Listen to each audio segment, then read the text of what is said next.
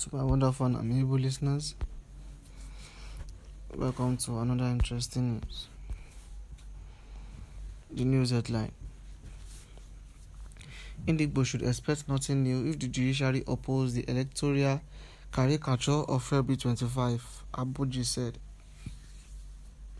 Igbos should expect nothing new if the judiciary oppose the electoral caricature of February 25th, Abuji said. Come with me as I give you the news in full details. If the official political decision appeal council decision doesn't favor Mr. Gregory Peter Obi, renowned Nigerian editorialist Ike Abuji has urged the Igbo people not to anticipate for any new development. Remember that President Asiwaju Bola Ahmed Tinubu's declaration as the election winner of the February 25 election is being contested by Mr. Peter Obi and Atiku Abubakar. In his recent distribution, the representative overseeing chief appointees, supervisor in boss at New Message Paper claimed that the new government would continue to minimize the Igbo public. Asiwaju Bola Ahmed Tinubu, according to him, had already signaled that he would support President Muhammadu Buhari's agenda.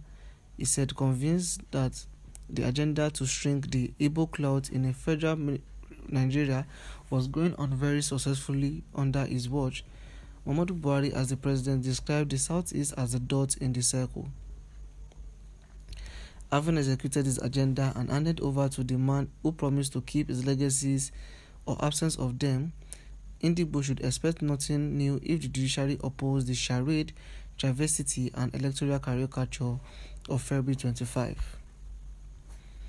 Having carried out his agenda and handed over to the man who promised to maintain his legacies, Igbo should expect nothing if the judiciary oppose the caricature of February 25.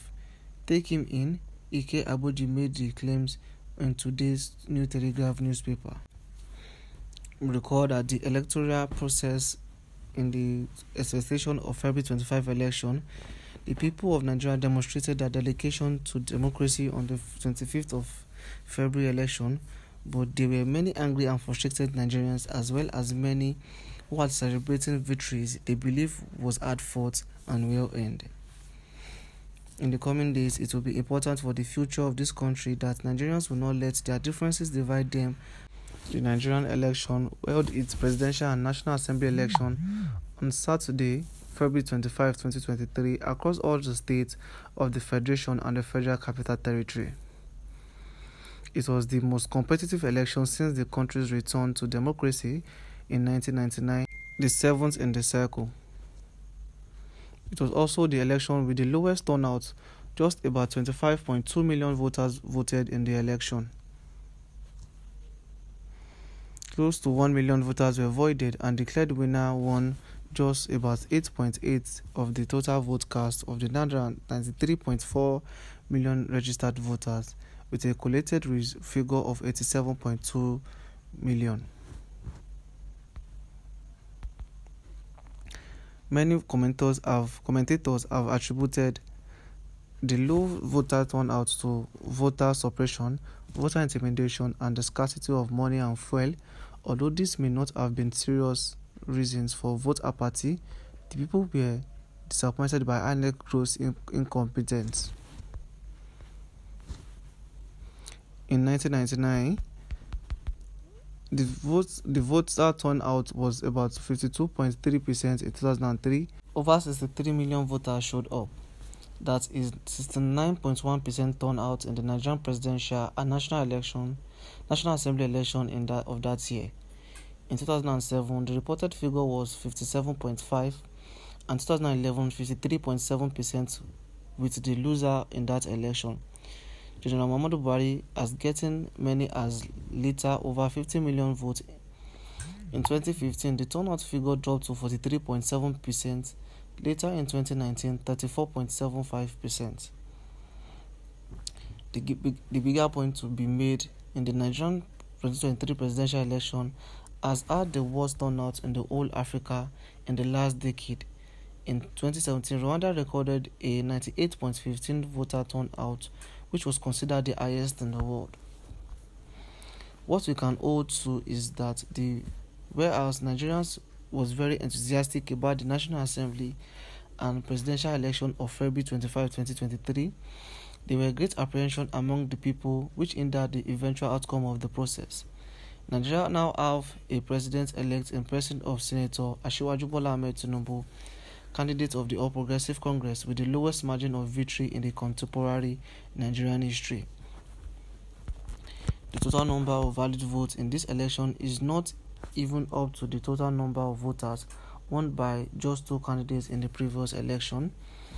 But what the law states is that the man with the majority of votes and the highest number of votes is 2/3 of the 36 states of the Federation, and the Federal Capital Territory is to be declared winner. Section 134 of the 1999 Constitution, which addresses this, is already a matter of contention in both the public domain and the court. It will be interesting to see how the course of the Presidential Election Tribunal this diminishes or enhances the country's jurisprudence in that regard.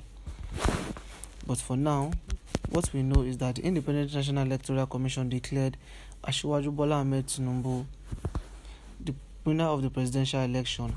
INEC did not waste time to give the certificate of return to the All Progressive Congress candidate. We have not seen the same haste with the other election, the National Assembly election of February 25 and their legislative winners. None of them have received the certificate of return the following day or 9 days after, but the president-elect got his post in haste.